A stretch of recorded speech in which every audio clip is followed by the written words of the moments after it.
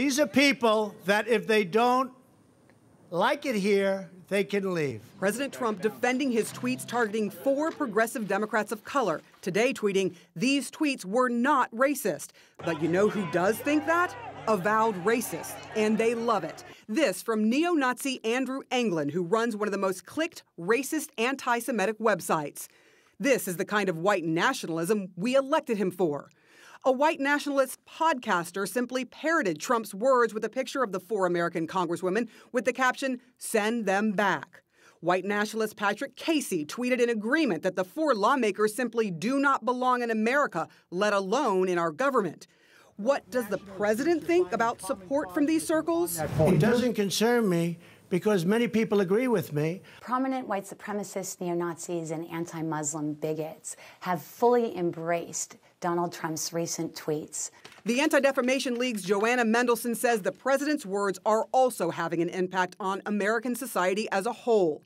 Essentially, it normalizes hate and it makes it acceptable. And it lowers our bar, our tolerance for what is allowed in our country. And that is dangerous.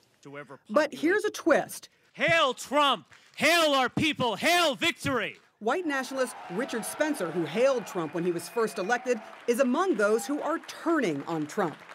Many white nationalists will eat up this red meat that Donald Trump is throwing out there. I am not one of them.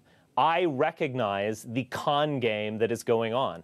They say Trump is all talk and no action on maintaining white dominance in America. He gives us nothing outside of racist tweets.